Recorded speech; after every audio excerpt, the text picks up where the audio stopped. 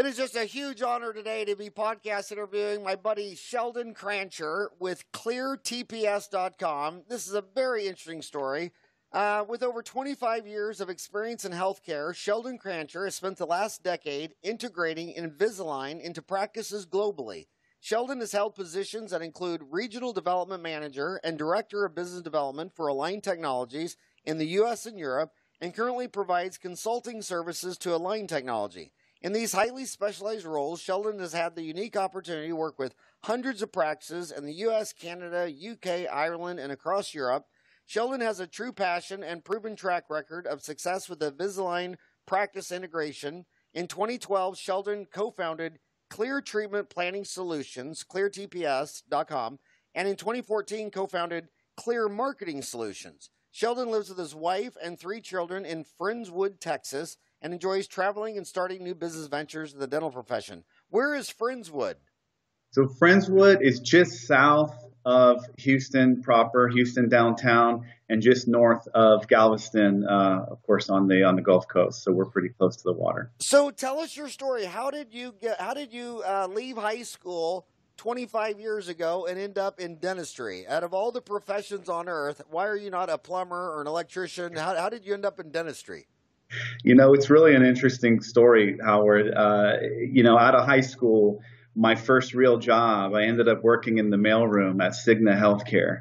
And of all things, I basically handled dental claims. And what year was that? That was in 1988.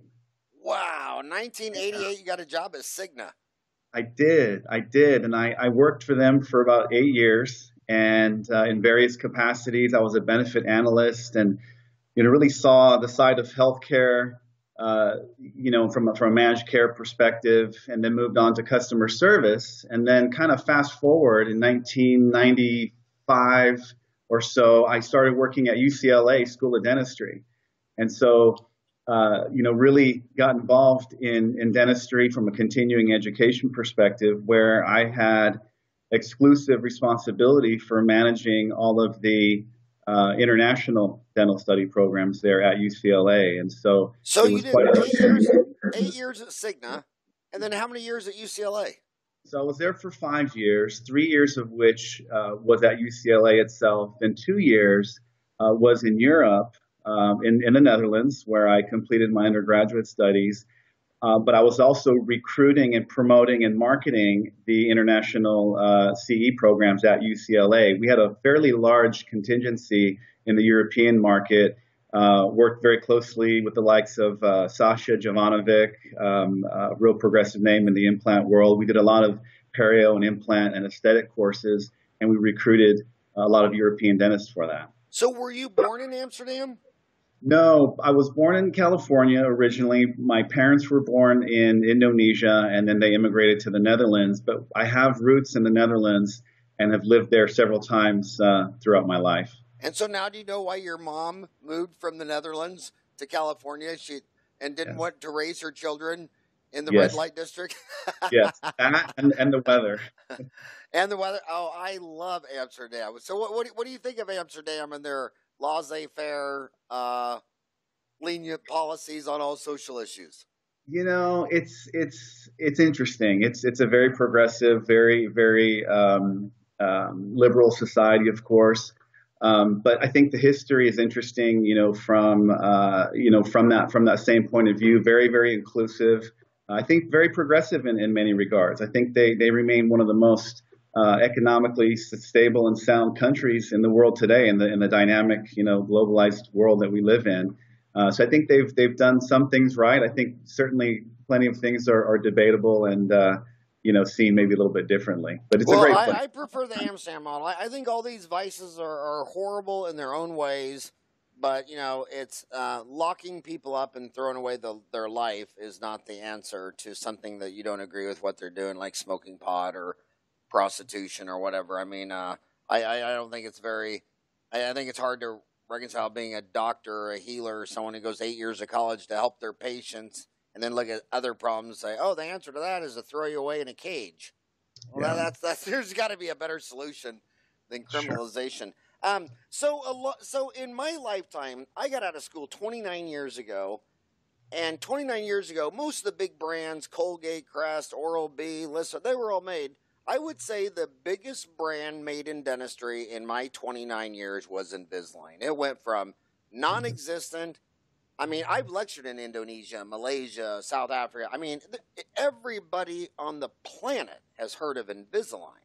Yeah. I mean, you go to a restaurant in any country in the world, and the waitress finds out you're a dentist. Her first question is about Invisalign. You got to give kudos to Invisalign. I mean, I don't care if you like their technology or not. You got to give their marketing an A+++. No one marketed better in dentistry than Invisalign in my lifetime. Absolutely agree, Howard, 100%. And that is, in fact, part of our platform. And we're very, very fortunate to have a very strong working relationship with Align Technology. Of course, I spent 8 years of my life working for them in the U.S. and in Europe as well. And we have an ongoing relationship with them. They're our largest client, and they endorse our services, frankly. And that's, I think a compliment to what we do and how we do it. But there's no question that the conversation that we have with our practices, with our clients, prospective clients, is what you just said.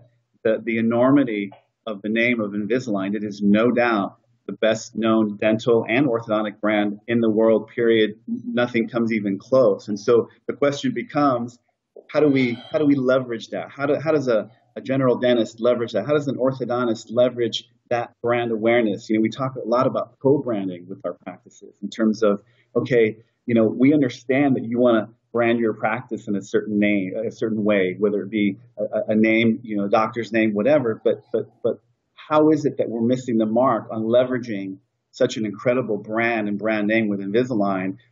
Huge opportunity there for doctors and practices everywhere. Well, dentists, the natural selection to become a dentist or a physician or a lawyer is somebody who lives in a library. So when you go back to college, all your party animal friends didn't make the grades to become a dentist and a lawyer and a physician. So the people that end up being dentists were usually shy, introvert people who lived in a library, and they're the same personality as a physicist, an engineer. And what I love about endodontics and Invisalign is dentists aren't good in sales. When I see the people that are crushing it in cosmetic rehabs and boob jobs and face and lifts and tummy tucks, they're charismatic people that can sell. Well, that's not my average homie. My average homie doesn't like to sell. I mean, in fact, she'll tell you, I didn't go to school 8 years to be a salesman. And what I love about endo and Invisalign, with a root canal, they're coming in and they're saying, Sheldon, I hurt, man. I can't sleep. I'm taking aspirin. Can you help me? And it's like, yeah, if you can do a root canal, sold. And they're coming in saying, yeah, you can't throw a cat on Facebook and not hear about Invisalign. I'd like to inquire about Invisalign. The problem is they all come out of school. They've never done one Invisalign case in school. So right now you're talking to a lot of kids who said, Sheldon, I just graduated $350,000 in student loans. They didn't teach me 1 hour about ortho, let alone Invisalign. So let's start with baby steps. So we're on the first floor now. We want to walk up a stairway and eventually be on the second floor doing a lot of Invisalign. What's stair one? How the hell do I learn how to do Invisalign? Yeah, it's an excellent point, Howard, and that's exactly how I ended up here. Literally on day one in 2007, when I first started working for Align Technology and selling Invisalign. Of course, there were certain things I knew with my background in dentistry and my background in medical, but there was a lot I didn't know and a lot to learn. But one thing that was very apparent, literally on day one, was the lack of experience, A, as you pointed out, and B, the lack of resources and support for what ends up being still a very dynamic and very involved treatment modality with Invisalign. And so on day one, I recognized that was the biggest challenge that I had, that our doctors had. And then fast forward in 2011, when I had the incredible opportunity to go with Align Technology to Europe in an expanded role, I encountered the same exact challenge. And it was really on that premise that I said, you know what, there has to be a better way. There has to be a way that we can provide a deeper level of support and resources. And so that was when we developed ClearTPS. We brought a team of clinicians together that provide these support services, these diagnostic, case evaluation, and treatment planning services to exactly who you described. The kid coming out of their fourth year dental school or their AGD residency, and they haven't treated a single case. We do see some dental schools, University of Texas, San Antonio, for example, they've integrated Invisalign training into the fourth year dental program, which is great news. We need to see more of that. But even in that instance, even if they've put their hands on a couple of cases, there's still so much that they don't know. And that's where we pick up the pieces. We say, is this a good Invisalign case? We'll let our team of experts help you identify the right case. Let our team of orthodontists and general dentists help you diagnose this Invisalign, this orthodontic case properly. And better yet, we're going to manage this digital treatment plan, this ClinCheck treatment plan for you in such a way that it's going to be optimized, that you can actually get the result that you want. So that's kind of my short or long answer to that question. So how long did you work at Invisalign? A total of 8 years. So after 8 years in Invisalign, you saw a need for an Invisalign consulting company that consults both clinical and marketing. Correct. So Correct. If my homies go to ClearTPS, which stands for Clear Treatment Planning Solutions. ClearTreatmentPlanningSolutions.com, which I'm there now on my iPhone. What are they going to find? So they're going to find a couple things. They're going to find clinical support first and foremost. They will also find some resources for Invisalign marketing as well. So those are kind of our staples. A third, of course, is I do Invisalign Practice Integration consulting, of course, more on a local basis. But those are the three pillars, if you will, of what we do to help doctors fully integrate Invisalign into practice. And if someone's sitting there thinking, so give your pitch on clear aligners, because they're coming out of school and they're saying, well, there's so many things to learn. I can't learn them all. I could go learn TMJ or occlusion at the Pankey Institute, Coy's, Spear. I could go learn how to place implants and bone graft. I could learn sleep apnea. I could learn Invisalign, and they can't learn it all, and they only have so much time and money. What's the pitch for Invisalign? I mean, what is reasonably expected? If I've never done an Invisalign case and I do your program like a year from now, what kind of material impact would this have in my office? Should I expect it to be doing one case a month, one case a week? What's realistic? Yeah, it's a good question, Howard. Let me start at the beginning. First of all, I would encourage these doctors, young, just coming out of school, 5 years out of school, 10 years out of school, whatever the case may be, to first of all, really focus on what moves you, right? To really focus on the types of procedures that you enjoy doing. Dentistry is a really, really tough job. We know that. So really focus on what moves you, what interests you. That's first and foremost. But also look at the fact that really, in my opinion, of course, I'm looking at these things from a commercial and marketing perspective and from a business perspective. I would argue that dentists are business owners, small business owners, even before they're dentists. Now, granted, they come out of dental school as dentists or residency, what have you.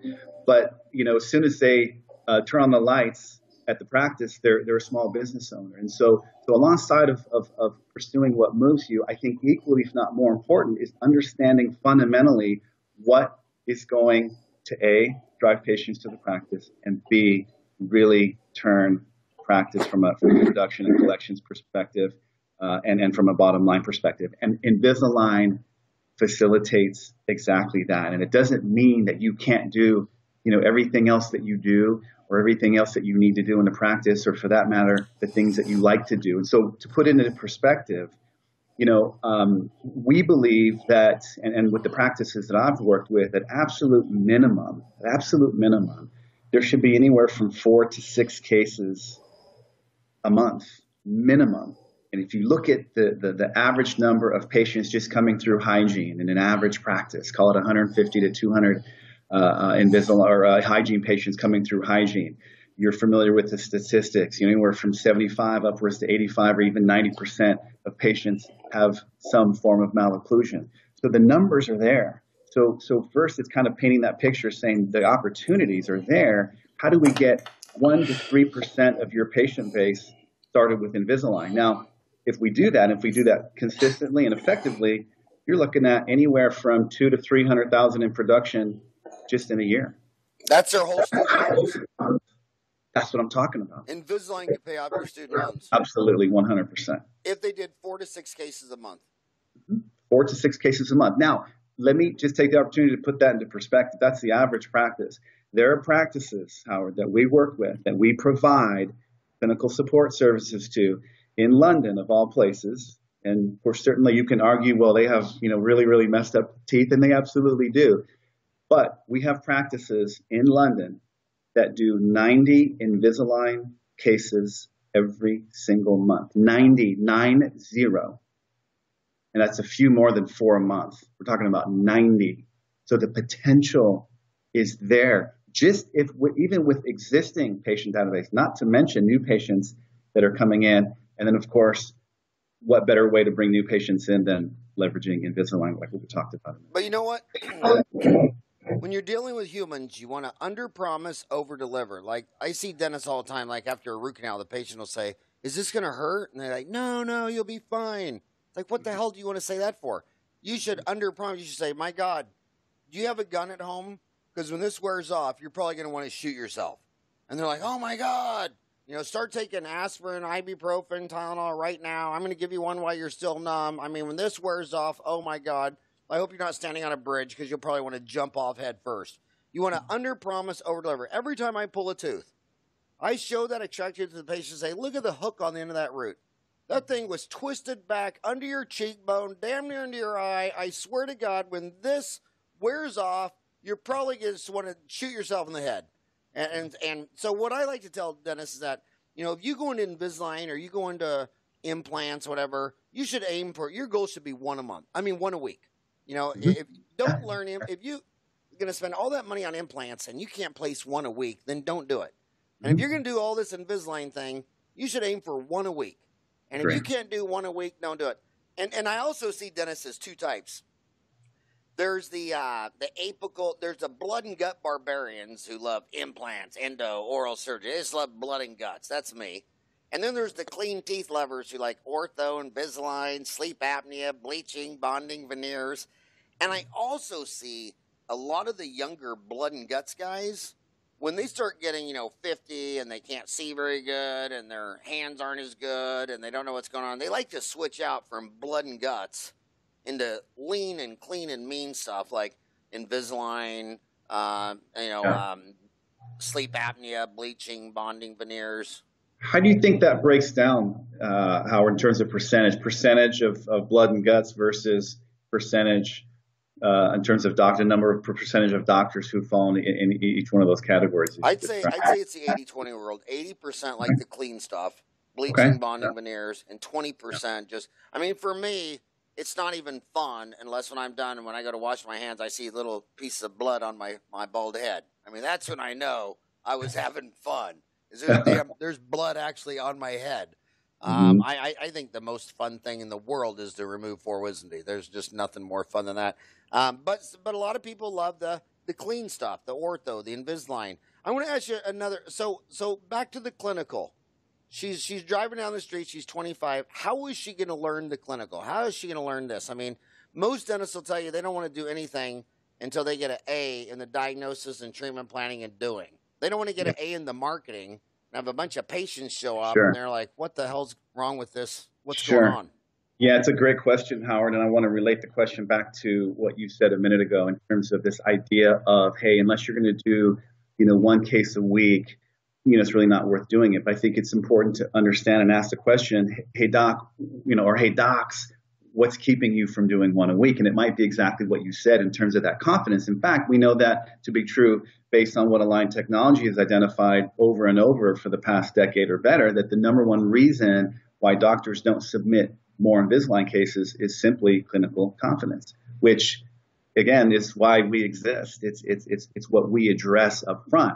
Now, we know that a day-long course, which I think is soon to be a half-day course, and it might even eventually end up on an online course for On Invisalign. On Dental Town. Hey, let's do it. We don't even have an Invisalign course. We put up 350 courses on Dental Town, and they've been viewed 750,000 times. It's incredible. It'd be the best marketing ClearTPS.com could do. You should do a teaser 1-hour course on Invisalign marketing for your office, and then do another clinical how to do Invisalign. And then at the end, if you want more, go to ClearTPS.com. It'd be the single best marketing you could do. I like it. I like it. No, it's a great idea. And as just to further the answer to your question, the 25-year-old, driving down the street that you just described, what we're able to do is support that doctor from beginning to end. I mean, we've got doctors that we've been supporting for the last almost 5 years. They literally will submit every single Invisalign case over to us. We will hold their hand. We will answer their questions. We will help them diagnose, identify the right cases. We will help them troubleshoot if a case isn't tracking or if the patient hasn't been compliant. And literally for that 25-year-old dentist, we can hold their hand from the beginning all the way, and they can go as deep as they want. We can say, hey, you know what? That's a really complex case. It's going to require auxiliaries and elastics, or do you want, or ask the question, do you want to correct that posterior, class 2, malocclusion, or is it stable? And we can really get into a dialogue and provide that support all the way. When you look at the 9 specialties, this is changing orthodontics, isn't it? Orthodontists. How do you view the changing dynamics of the orthodontic market? Because you could call this a disruptive technology. Yeah, absolutely. And it was, back in 1998 when 2 Stanford students, one computer scientist and one MBA, realized that, if you left your retainer out for a couple of days, your teeth would move, but then when you put it back in, that they'd move back to where they were. And that's really where that whole idea started. And so early on, the primary target was orthodontists. And what we saw happen, and still happen today, Howard, I think very unfortunately, there's still a slow rate of adoption among orthodontists with Invisalign or aligner therapy in general.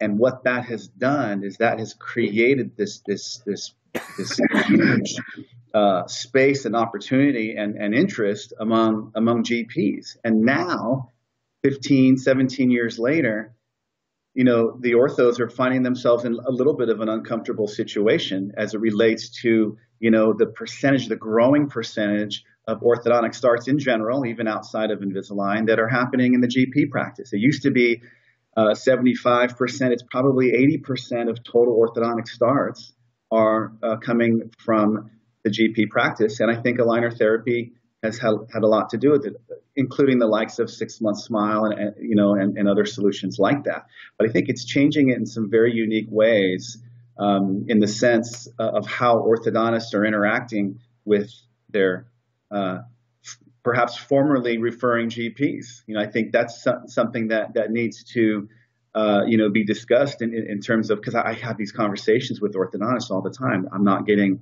referrals from my GPs. GPs who used to refer, they must be doing it themselves, or they must be doing Invisalign. And I think in a lot of instances that's the case. Now, I think there's also the case that you've got certain orthodontists who have anticipated this interesting dynamic that we're seeing, and they have engaged their GPs in a much different way. They do study clubs in their practice. I'm sure you're familiar with this. They do hygiene study clubs.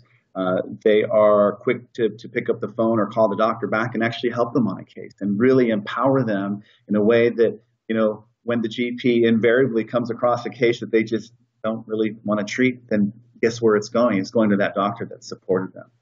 And that's what I'm telling these young kids when they come out of school. So you go set up in a city. So half the doctors will think, half the specialists will think in fear and scarcity, and they don't want you to learn anything that'll take money away from them, and the other half thinking hope, growth, and abundancy. And there are periodontists that if you just, why would you need to learn a soft tissue management course or learn any of this stuff when there is one periodontist in your county thinks in hope and growth and abundancy, and you say, hey, will you come in my office and set up the periodontal program with me and my hygienist? And they'll say, absolutely. They'll bring Subway sandwiches and set all up because they want you to do all the soft tissue management, because when you get to something you can't do, they're going to get your business. I see the same thing with orthodontists. These other orthodontists make everybody afraid that if they find out I'm doing Invisalign, he's not going to like me, and I have to sit next to him at the study club and the Kiwanis club, and I'm in the closet that I'm doing short-term ortho. And then there's other orthodontists say, oh, man, that's awesome. Hey, come by my office. I'll put together a study club, and if you get to a case that obviously you can't treat every single case, so there would be a specialist. I mean, look at endodontists. Those endodontists will help you learn endo because they know you're going to do all the one canals. They weren't born under a rock, but obviously there's going to be a lot of molars that you don't want to do. So they'll teach you every endodontic thing they know, because they know that they'd rather have a percent of something than 100% of nothing. Mm-hmm. Yeah, and I think that's descriptive and characteristic of this inherent fear in the profession as well. And I think it's even more obvious and apparent in terms of specialties with orthodontics. I mean, we talk about it all the time, and I have firsthand experience having worked in a dental school environment, working with all the sections. I mean, we dealt with every specialty, but it was always obvious to me, and in retrospect, looking back, I remember the secret password and the secret handshake that I had to do before I went to talk to the section chair of orthodontics, and I didn't know what that was about. Of course, I'm kidding, but I think it makes the point that it's so isolated, and that's kind of where it all starts. And whether or not that will change, I don't know, but I think. Well, I got even more proof. Not only was that true when I was in dental school, but when we started Dental Town, all 8 of the 9 specialties just got on Dental Town and shared everything they knew. And one group said, never, give us our own site. And I held out, said, no, come talk to all your referring doctors. No. And that was OrthoTown, and you can't get on there unless you're an orthodontist. So the CEO of Invisalign couldn't get on OrthoTown. I can't get on OrthoTown, and I own the damn website. So it's a cultural change, and it just goes from living in fear to living in hope. But I want to clarify one thing. When I said, when I say these kids, if you're going to learn implants, don't get into it unless you're going to do one per week. If you're going to learn Invisalign, don't get into it unless you do one per week. And it's not so much the return on investment of all the time and money. It's the fact that the clarity issue when you're talking to specialists or whatever, the clarity defining answer is what is the best for the patient.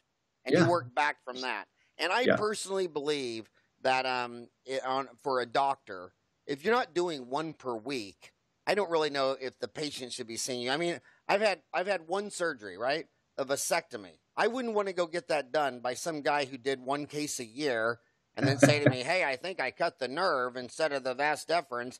I think one per week is that critical deal. It also explains dentures. When I go into a dental office and this dentist has a filling and a crown and a couple of procedures, and he's doing them every week, he's really, really good.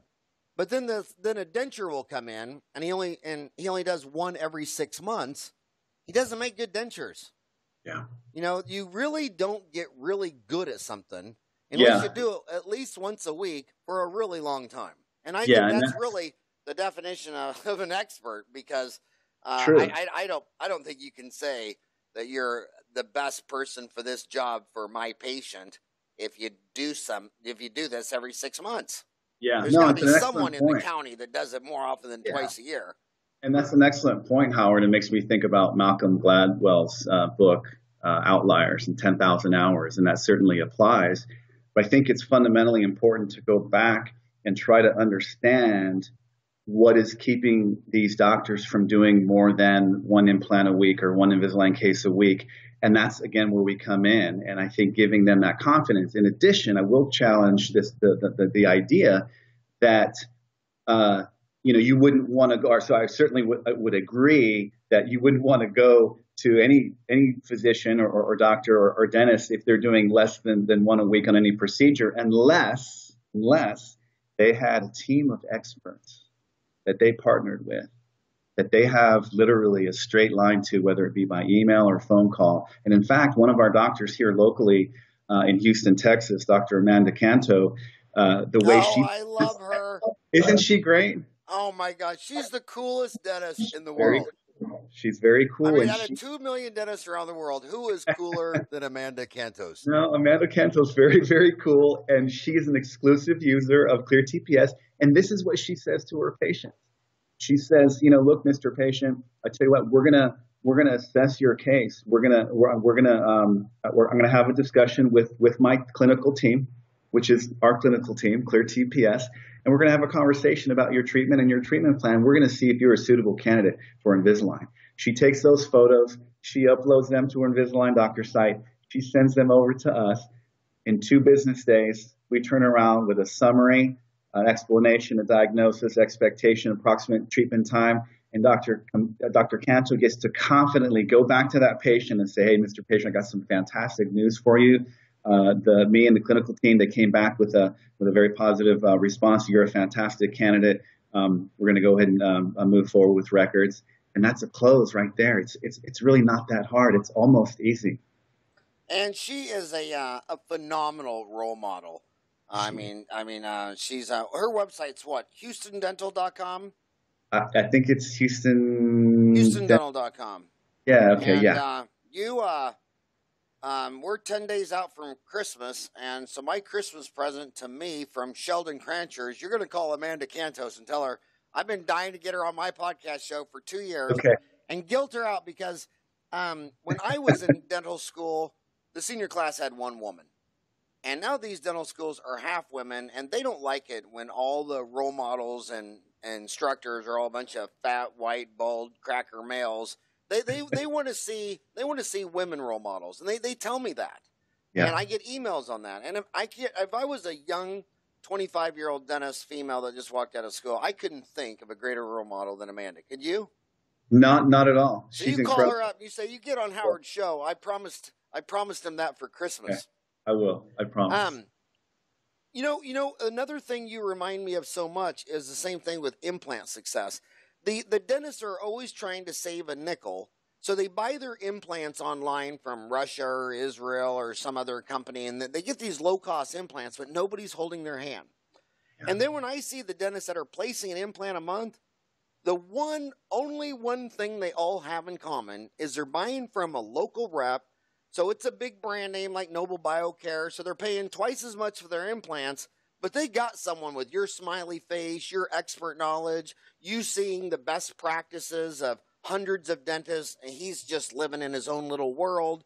And the people that are holding hands, that's the other reason I don't think Amazon is going to take off with dental supplies, for the same reason Dentaltown didn't sell dental supplies when we started in 1998. You know, when I started Dentaltown, there were 20 other websites, but they were all going to sell supplies. And I was the one that said, who cares? I'm going to build a community, because when you look at a dental office, 35% goes to the doctor, 28% goes to the staff, 10% goes to the lab, only 6% is supplies, and that dentist doesn't care about that 6% for one major reason. When that supply rep is in there from Benco or Burkhardt or Shine or Patterson or whatever, it's not I have a question on the gauze or the anesthetic or the price of lidocaine. It's, hey, I hear this Wave 1 endophile's out. Do any endodontists in my town use Wave 1?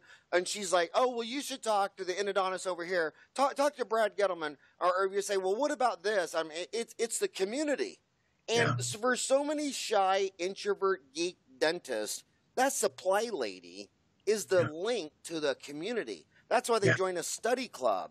That's why they would rather buy implants from a human being with a smiling face like you that can say, you know what, I'm a little nervous about this, because on this particular case, I'm going to have to do a sinus lift, and I'm thinking, should I do a flap or should I do a sinus bump?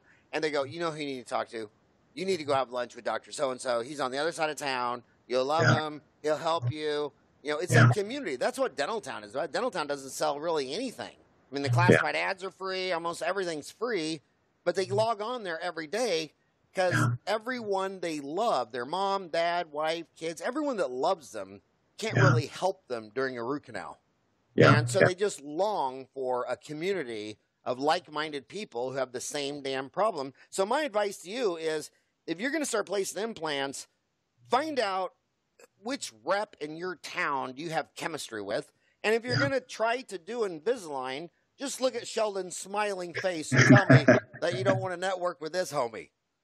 And it's the truth. I mean, I don't know that there's anyone as passionate as I am about Invisalign integration, as you had mentioned in my bio. Amanda's more. I'm going to call.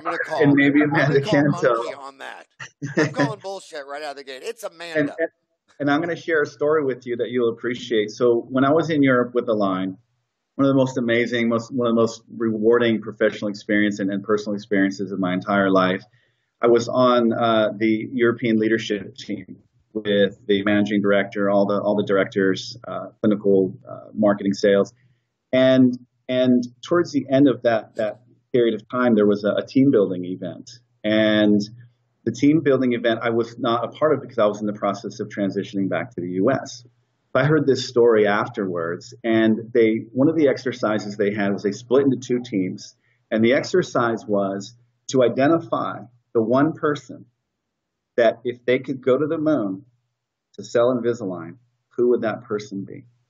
So after 15, 20 minutes of deliberation, the two groups came back and they picked the same person, Howard. And who was that person? It was Sheldon Krancher. Yeah, they picked me to go to the moon to sell Invisalign.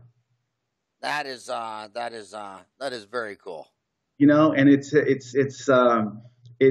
think I have a very clear vision and understanding of how it all works, and I'm just dying to package it up and give it to every single doctor out there that is open and willing to receiving that. And that's who we are. When you go to work all day and it's really tough and it's hard, it's called stress. But when you go to work all day and it's really tough and it's really hard and you love it, it's called passion. And the passionate dentists do so much better than the stressed out dentists. And it's all because of your attitude.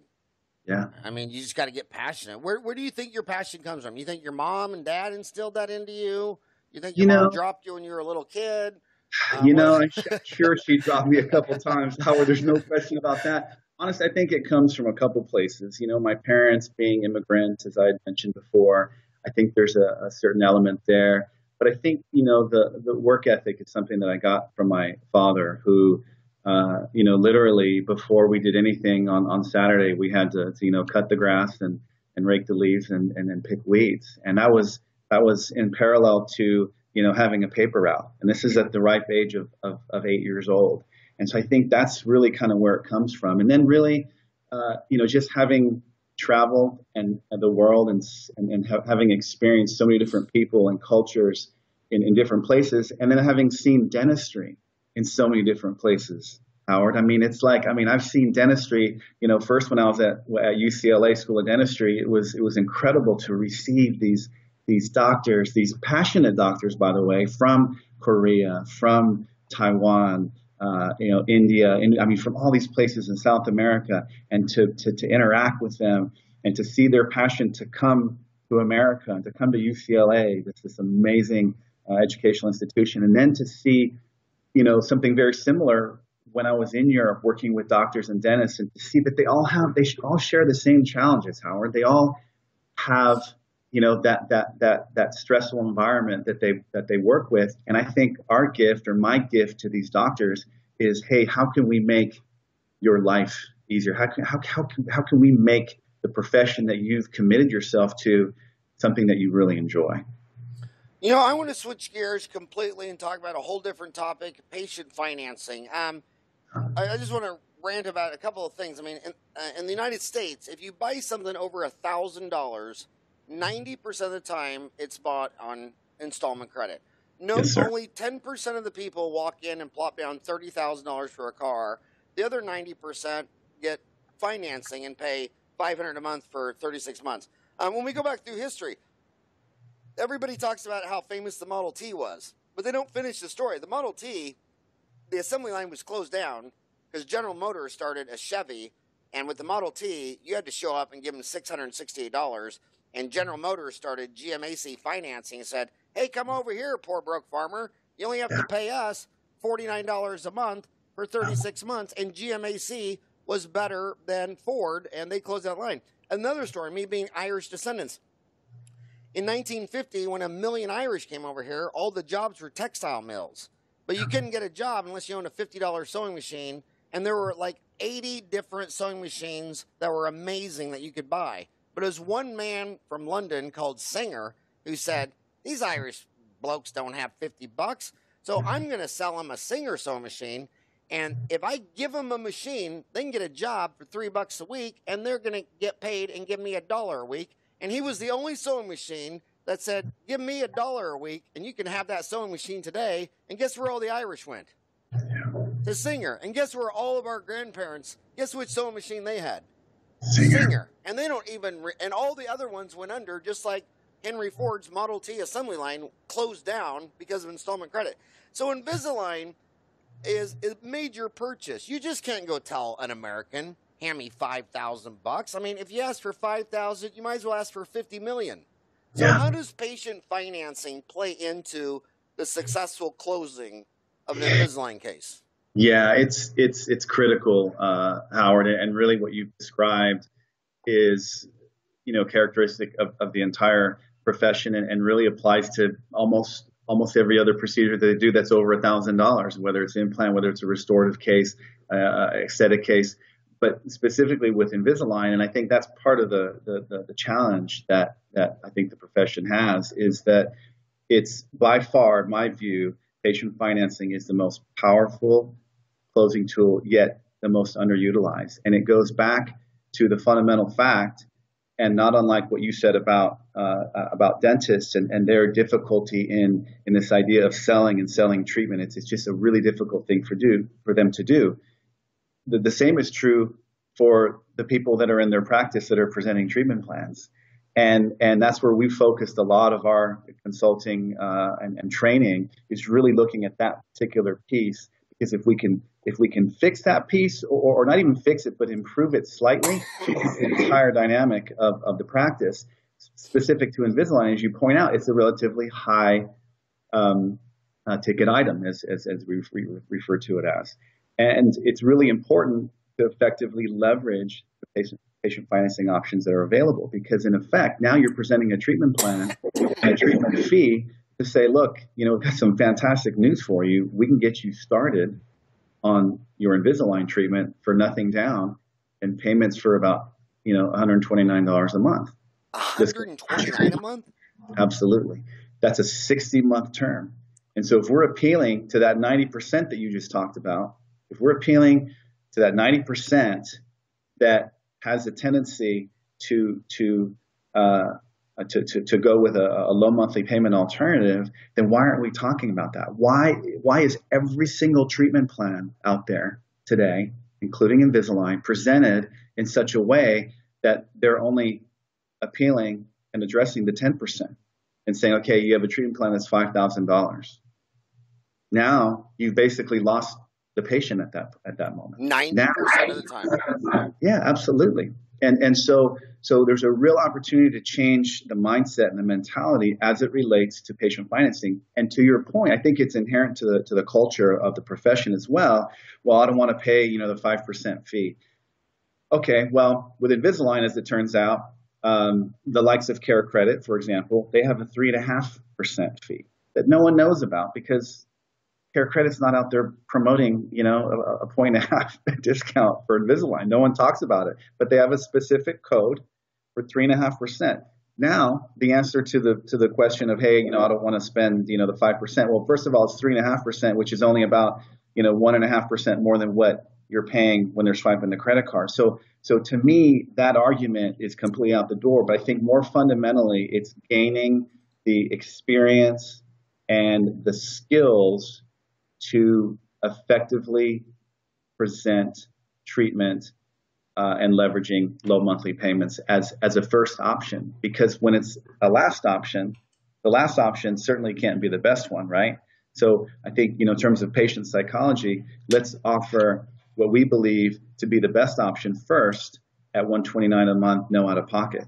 and I think that describes pretty much what's happening in every practice out there, with some exceptions, some of the practices that we've worked with. It reminds me, are you old enough to remember Orthodontic Centers of America?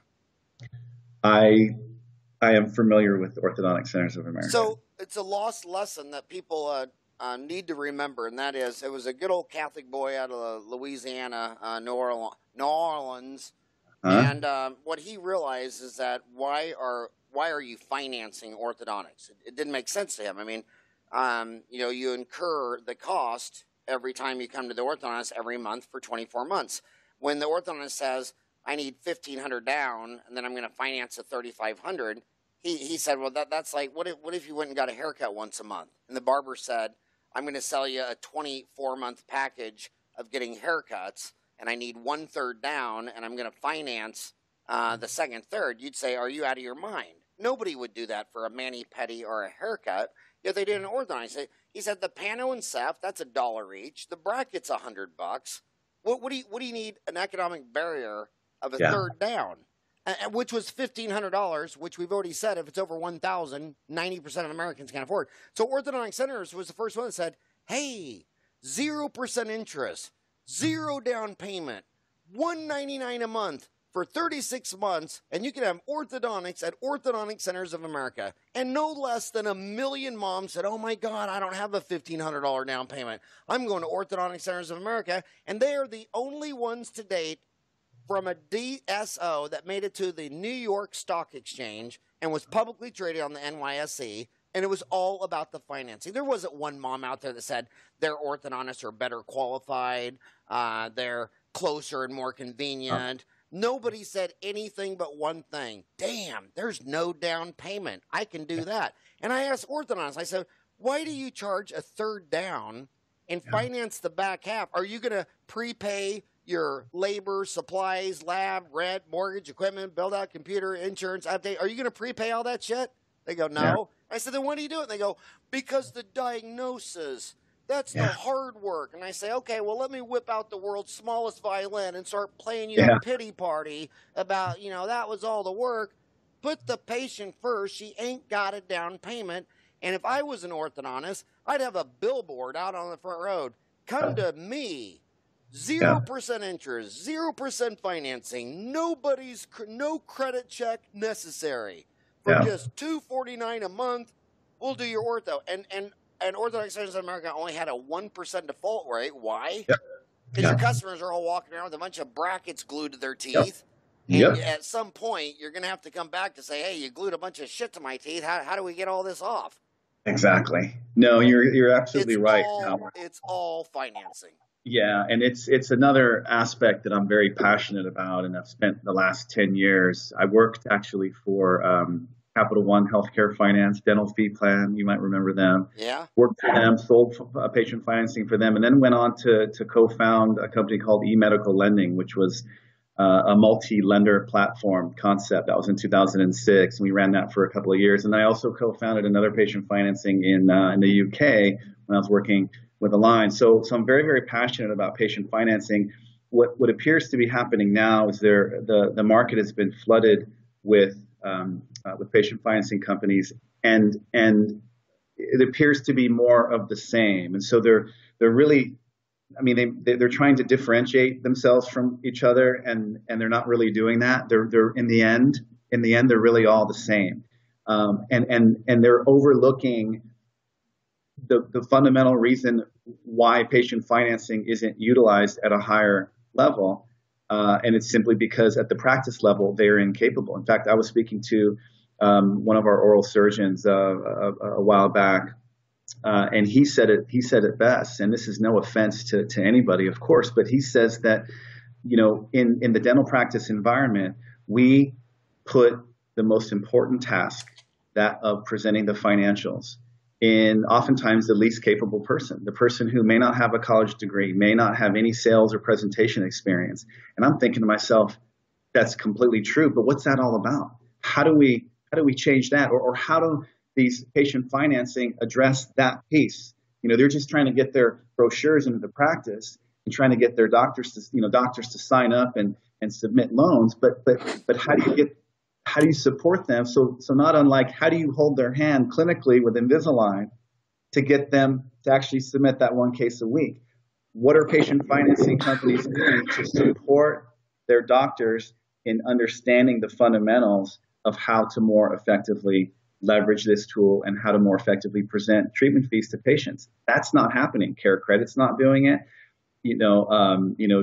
And you have these lenders that have come and gone to the market. Chase, they acquired to get into the space. They said, let's take a crack at it. I don't think they approached it any differently. All these patient financing companies, who's Chase with now? So they left the market. So Chase Health Advance left the market. There's all these new players coming in, but to me, they're all the same. And in my vision, Howard, for patient financing is to have a solution that very closely could be described in the way that you described what we know is the lowest default rate segment of healthcare financing, and that is orthodontics. We know that has the lowest default rate across the board. Dentistry, of course, is right in there. So dentistry and orthodontics are the lowest risk segments compared to plastic, vision, bariatric, all these other segments have really, really high default rates. I'm looking for a patient financing company or one of the companies, or I want to eventually, start my own to say, look, this is what we're going to do. We're going to offer exactly what you described, 100% acceptance, zero down, interest free for all these Invisalign patients who we know that ends up being one of the biggest barriers in the end. So are you, is your religion Invisalign, or are you agnostic? I mean, it's basically the category is called what? Clear aligners? Yes, clear aligners. And name, how many brands are there in the clear aligner business? I've kind of lost track, but I'm going to say probably in the neighborhood of north of 15 at this stage. Name some of the big ones. Yeah, so you've got Inman aligners, you've got MTM, you've got red, white, and blue. You've got, of course, ClearCorrect, Invisalign, of course, the biggest. But I will say, and the answer to your question is, none of those clear aligner solutions even remotely compare to Invisalign in a few ways. Number one, from a technology perspective, Invisalign is so far ahead from a technology perspective. These other companies that I mentioned and others really sit in a different category, and that category being MTM, minor tooth movement category. They don't have the technology to really compete. Of course, the second thing that Invisalign has that we talked about is the brand name, the footprint, the global footprint. And so there's a real differentiator. So I'd say that I'm a little more agnostic maybe since I left Align Technology, but right now our focus is really on leveraging the relationship that we have with them, leveraging the brand, and leveraging what ends up being really the most cutting edge solution out there from an aligner perspective. Of course, you've got other. I know that there are other companies that are waiting for certain patents to expire in 2017, and so the aligner market is already interesting, but I think it's about to get a lot more interesting. You know what I think is the bizarrest thing about Invisalign, though? What's that? Dentaltown has 250,000 dentists on there, and I've asked them 100 times, why don't you put a course up on how to teach Invisalign?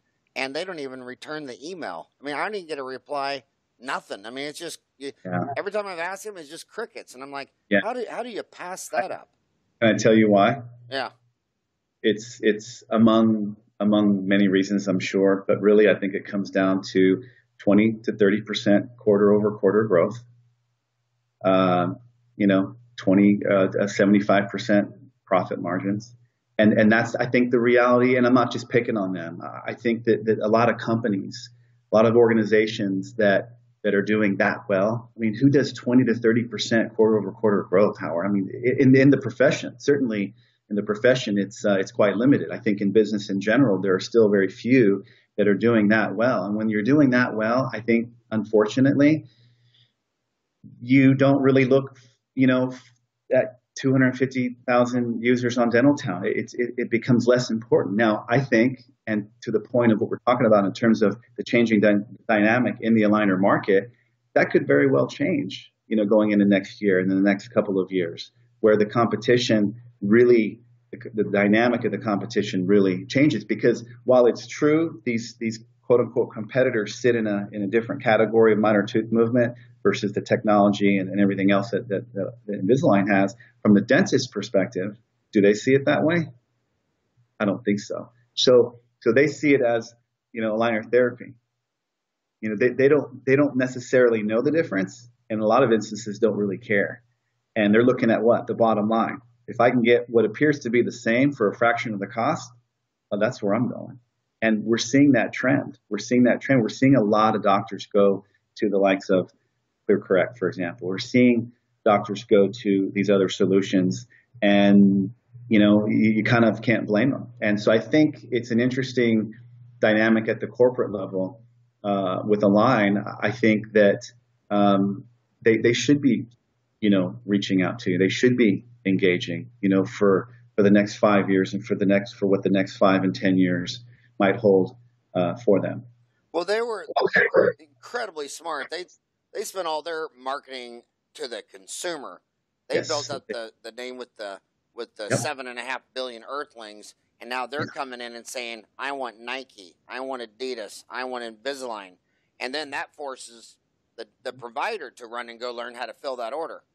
Yeah, I mean, so if everybody's selling spaghetti and you went out and marketed $1 billion worth of, hey, order the lasagna.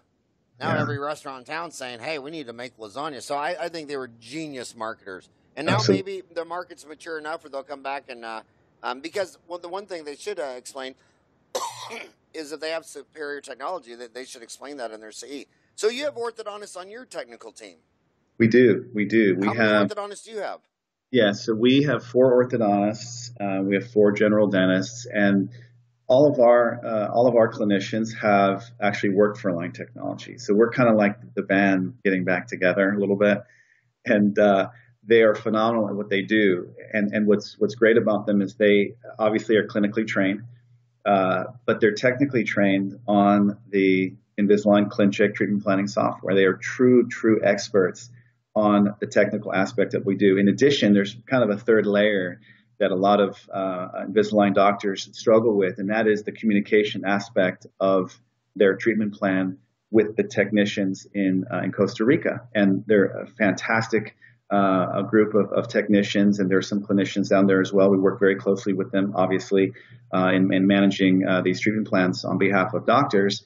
But there's that communication variable that can be challenging. But because our clinicians have worked closely for Align and work closely with these technicians, that communication variable is significantly diminished. And so we can accomplish things that treating doctors can't, again, because of those 3 critical components: the clinical expertise, the technical expertise, and the ability to communicate those to the technician and getting the ideal setup. So I would love to podcast any of your orthodontists. I mean, you got 4 of them?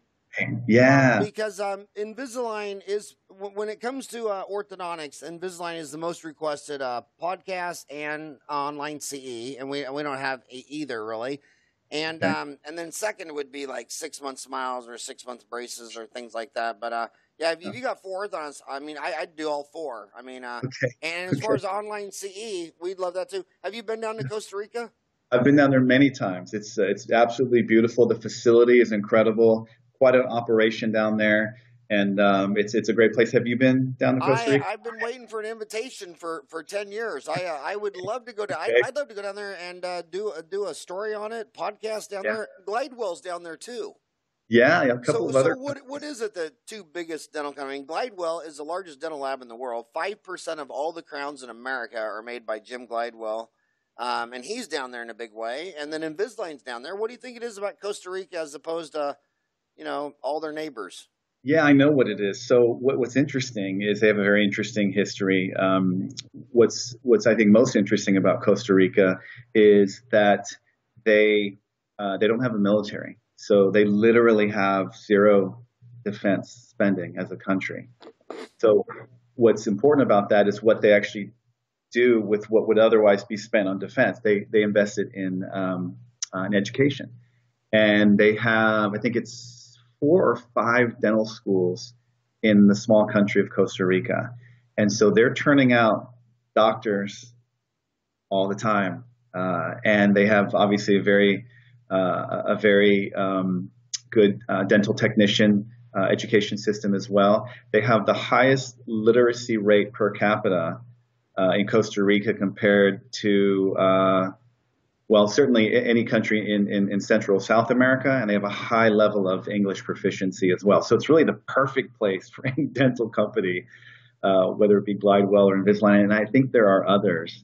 But those are the reasons why Costa Rica has been such a draw. And we've got 2 of our orthodontists that are based in Costa Rica, one of which is one of our clinical directors and one of our lead clinicians. Her name is Dr. Adriana Garro, and she is incredible at what she does. In fact, she would be thrilled to do a podcast. I'm going to kind of volunteer her for that. Oh, that'd be amazing. But tell her I want to do it in person. Okay, I will. Invisalign's got to fly me and Ryan to Costa Rica, and we have to check out all the drinks. Every drink that has an umbrella and a straw, I have to taste test.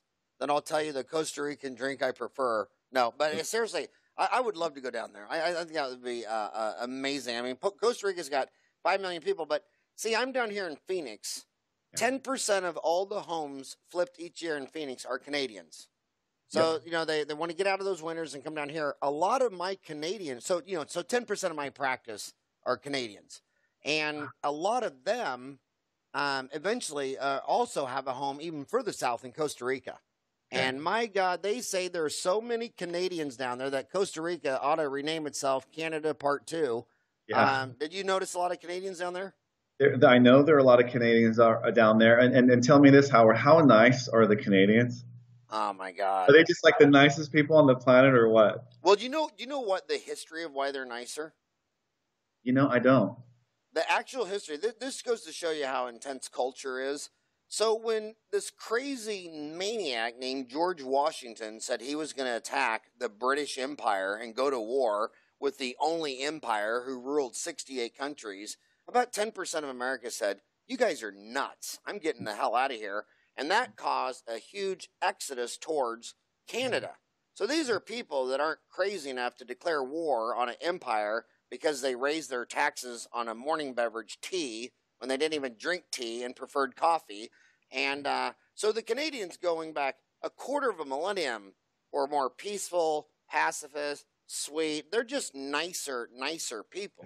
I mean, I grew up in Kansas, and I remember my uncles getting mad when they passed laws that you couldn't booby trap your house. So that if someone snuck into your house, you blow them in two with a 12-gauge shotgun.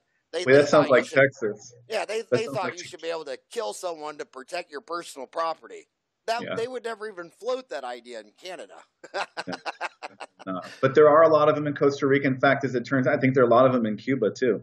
Is there more Americans or Canadians retiring in Costa Rica? Because America's got 10 times as many people as Canada. They got 30 million. We got 330 million. My guess, even with that stat, I would guess that there are more Canadians in Costa Rica. Maybe by a small. And that's my traveling tip to all you guys. Like, the first of the year, after Christmas, I got to go lecture in Kuala Lumpur, Malaysia, then Cambodia. And my trick is that if anybody ever walks up to you with kind of a snared look and says, "Are you an American?" You still say, "No, I'm Canadian. Why?" And they're like, oh, sorry. Yeah. I'm sorry. And then they walk away. And you're like, okay. Yeah, I've experienced that. I don't know what that guy was going to kill me over, but I'm not going to find out. Dude, I think you're the coolest dude. Again, if you're thinking about doing implants, find someone to hold your hand. Find a human. Don't go shop for the lowest price, because when you shop for the lowest price, you're never going to get it done, and you're not going to place the implants. And if you're thinking about doing Invisalign, my God, call Sheldon Krancher. Go to ClearTPS.com. You can email him, Sheldon at ClearTPS.com. Are you going to give away your phone number? Because I actually got your phone number off the bathroom wall at the Circle K. So do you give it out? I would be happy to give my phone number out. What is it? It's 862-703-1031. That's 862-703-1031. And you're outside of Houston, Texas, in Friendswood. And that name really, because you're very friendly. You should be living in Friendswood. And remember, what are you going to give me for my birthday present? I'm going to give you a commitment for Dr. Amanda Canto to do a podcast on your show. I'm going to call her right now. And your orthodontist buddy from Costa Rica. Yes, and a second one. So you got 2 podcasts from me. Absolutely, 100%. And you know, if I was you, I'd build an online CE module. Because you got 2 distinct businesses. You got a clinical and you got a marketing. And what I believe in the marketing is that a lot of dentists sit there and you say, well, you want to learn Invisalign, and they wear too many hats. They got to learn business and marketing and root canal. It's just one more thing. But saying, well, will you just listen to this for an hour, and then for an hour you show them how to do it, and then that opens. So you got to take them in steps. You just can't all of a sudden give them instructions how to drive from Houston to Phoenix, because they're like, well, why the hell do I want to go to Phoenix? So give them an hour saying, man, if you drove to Phoenix, look what you would see. And just an hour. Look, this is how you do Invisalign. I'm just going to show you an hour. It's not that hard. And then they say, okay, you open the door, you let some light in. Now I'm ready to go to a 2-day course.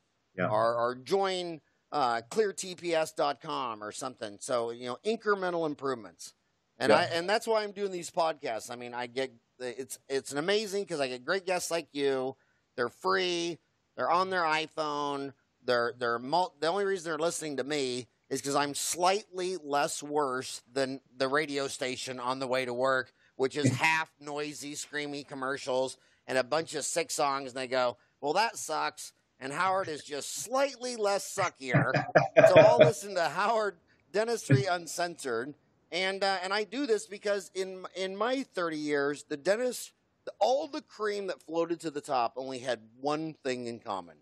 They listened to about 100 hours of continuing education a year, their whole career. They didn't walk out of dental school and say, oh, they didn't teach me everything. No, they kept the dental school mentality their whole career, and that's why they floated to the top.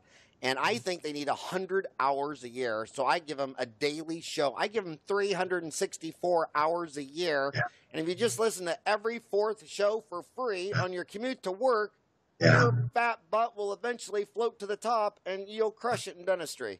And a big part of that is for me to be able to get amazing guests on my show like you. Thank you so much for spending an hour with my homies today. Thank you for having me, Howard. I appreciate it. Hope to come back. And if I don't get Amanda for Christmas, I'm coming to Houston. I'll be looking for